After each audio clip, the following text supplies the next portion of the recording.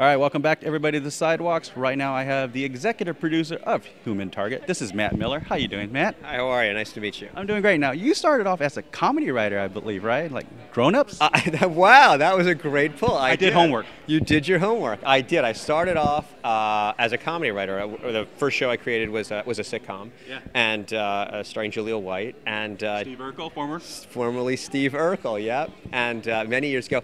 And then started and began working on dramas after that. And Chuck, you did Chuck. I did Chuck before Human Target, yeah. So, I mean, now you're a showrunner on Human Target. And were you a showrunner on Chuck too, or are you just a producer? I was one of the executive producers on it. Yeah. So, as a showrunner, for the audience out there, what is a showrunner? Well, basically, if you look at it as like a television show, as like a company, you're kind of running the company. So you're involved in everything from breaking and writing all the stories, working with the actors, working with the writers, working with the casting director and casting every episode, wardrobe-wise, which leather jacket is Chance going to be in this episode, what is Ames wearing, musically, what's the score going to be like, working with the editors. So you basically, all phases of production, you have to kind of oversee, whether it be a location or a song or an actor or anything. Now, you came in on the second season of Human Target, so there was already a little establishment already. Yeah. Was it very hard to join in and change? You know, you did some changes, and some fans, we had some fans write us about some of the changes, theme song and some adding of characters. Yes.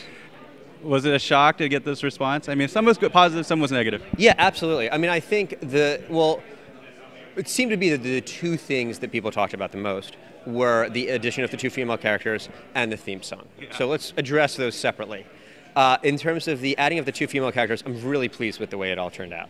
I think that Janet and Dira were incredible additions to the show, and super happy with the way that all played out. In terms of the theme song, I did not in any way realize the enormous popularity of Bear McCreary. I had the original theme song. The original theme song. I had no idea. I had no idea the response we were going to get. What happened was when we added the female characters, we had to open up our opening title sequence. And by doing that, we decided, okay, because we were going to change the music within the show. And we do things called needle drops, which are songs in the show. And we decided, okay, well, if we're going to change all that, we might as well change the opening theme song. In hindsight, mea culpa. Okay, I had no idea the response that changing that was going to get. So, if there's a season 3, who knows what will happen? Maybe. Do you have any inkling? Do you feel good about a season 3? And the fans want to know: is there going to be season 3? Have you been talking to Fox? Have you been knocking on their door? Begging them?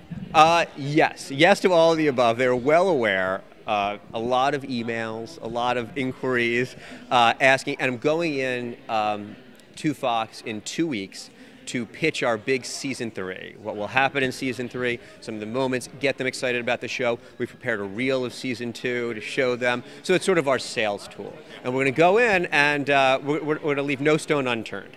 And we'll see what happens. Ultimately, the decision will be theirs come May when they look at their other pilots and they look over their landscape and see, hopefully there's a spot for us. Maybe like even a mid-season? Yeah, absolutely. Mid-season is one of the things that's absolutely being discussed right now. You definitely love to do 13. Personally, I love to do 13. I think, with this kind of a show, because of the action sequences that we're doing, it's just brutal on the crew. It's a very, very difficult, and the cast, it's a very tough show to do. So 22 of that level of action is very, very tough. So 13 is a nice order for us. Let's pray to God real quick for season 3. Please, season 3.